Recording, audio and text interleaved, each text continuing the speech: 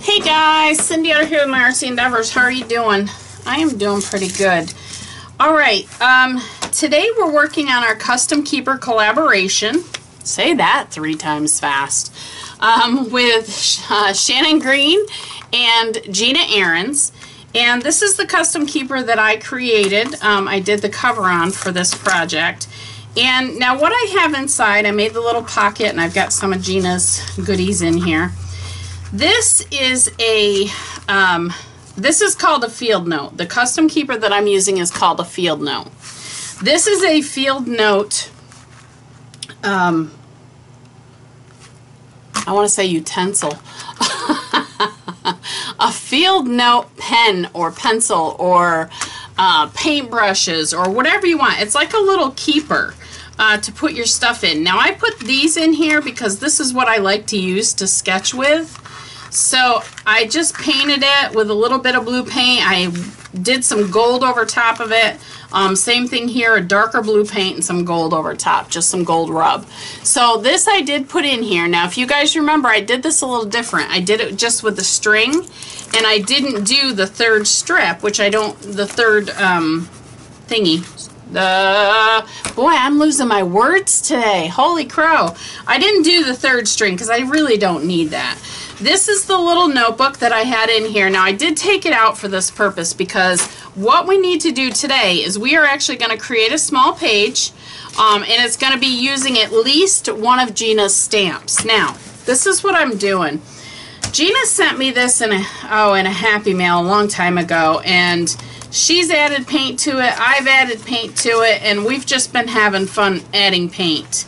So what I want to do, I want to take, oh there we go, this is color shift. I'm going to take a page out of here, and I just want to, what my goal is to use, what the prompt is we have to use at least one of her stamps. And what I want to do is I just want to make an entire page using stuff from Gina. So that's what I'm going to do. So the first thing we're going to do is I'm going to glue this in.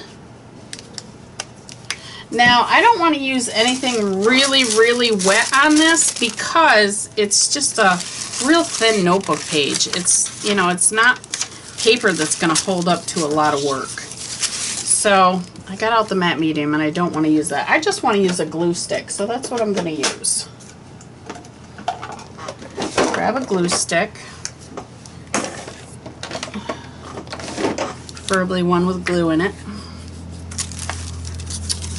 and I'm just going to add this painted paper here on the background.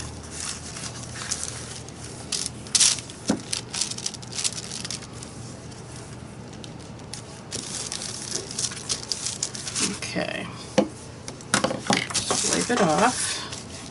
If not, it'll stick to everything. Like my fingers.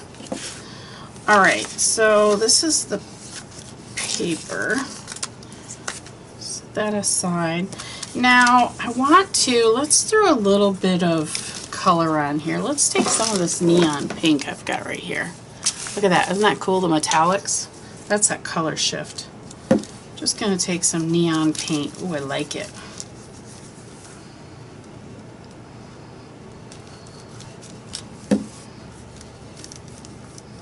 Very cool neon.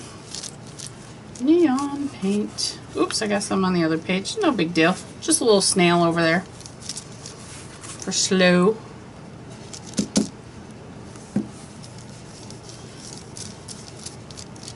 Now I said this wasn't going to take a lot of wet medium, so what am I doing? Using a lot of wet medium on it. Ay, Cindy. A little bit crazy. Alright, let me dry this up and I'll be right back. Alright, so this is dry. Now what I did is I got out some of Gina's stamps. I have this set, which is set number 11, that I'm going to do some stamping with. And then I have this set, which is set number 13. And I thought I'd use a couple things out of here. And then I also have these. These are, this is a girl that she drew quite a while ago. And I need to do some fussy cutting on it, and we're going to play around and make this page. So what I'm going to do is fast forward through the process. I hope you guys enjoy, and we'll chit chat at the end. Enjoy.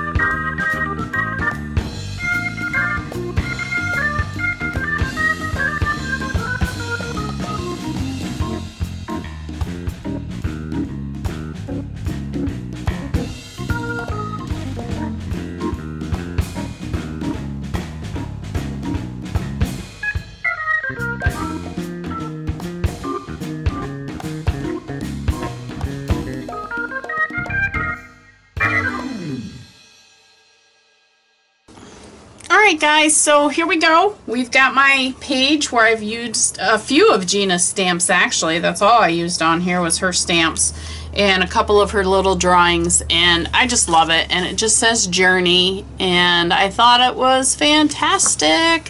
So, hey, don't forget to check out the other artists' links in the description box below, and check out both Gina and Shannon's Etsy shops, because first of all, Shannon has these wonderful custom keepers in there, which I love mine. Let me back you up a little bit. I absolutely love mine. And Gina also has many different things available in her Etsy shop, whether it's stamps or stencils or digital drawings or whatever the case may be. She even has some original art in there, so definitely check it out. Alright, I hope you guys have enjoyed this, and as always, have fun. That's what life's all about. Thanks so much for watching. Don't forget to like, comment, share, subscribe, and thumbs up, and I will chat with you guys later. Have a great day. Happy creating. Bye.